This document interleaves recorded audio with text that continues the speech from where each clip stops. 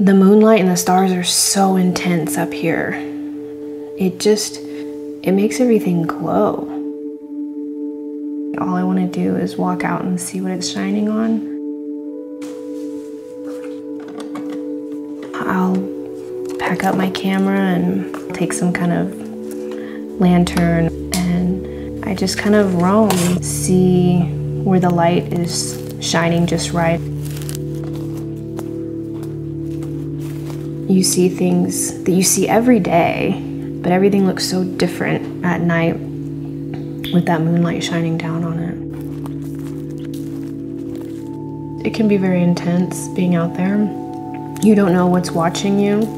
It kind of gets your heart pumping a little bit, and it maybe helps inform my paintings a little more.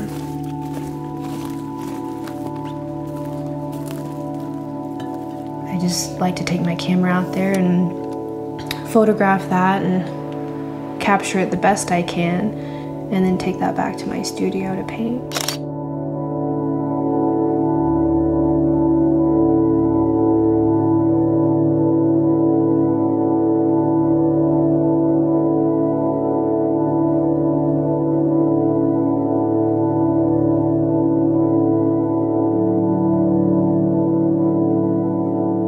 I like the idea of messing around with dreamlike imagery and mixing it with very realistic painting. Sometimes I have these crazy dreams and I want to be there, and so they don't make any possible sense.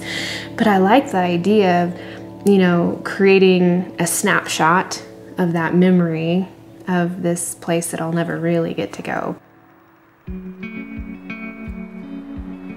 I grew up in Dallas and worked downtown for years, and about 10 years ago my husband convinced me to move out to the country, buy cows and cornfields, and I thought he was crazy. We always wanted to be in Colorado, and why wait? The people that I've met up here, there's a different strength to them that I've never seen before. There's nobody else to take care of you. You have to take care of yourself. And so I try and create stories behind characters in my paintings that, you know, that show some kind of strength behind them, an inner silence. Because I've always liked to work with the figure, portraits are fun for me. And so it's a nice change to be able to jump from my work to a portrait to a mural. That way nothing is monotonous. It's never the same thing. It's like, it's important for a family to have a photo album of snapshots and memories.